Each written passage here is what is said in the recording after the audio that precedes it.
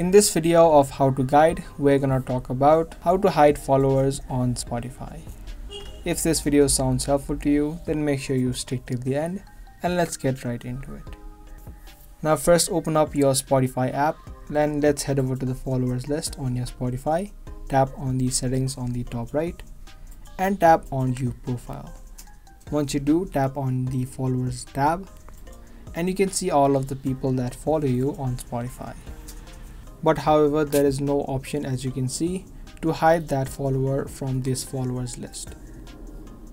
But if you are worried about these followers looking at your playlist, let me show you a quick way that you can hide it from them. Head back to your main screen or your home screen and tap on the settings icon on the top right again.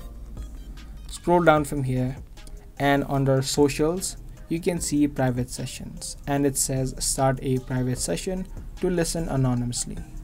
Just toggle this option on, and once you do, other people who follow you won't be able to see any of the songs that you listen to. So if you want that to happen, you can just toggle this option on.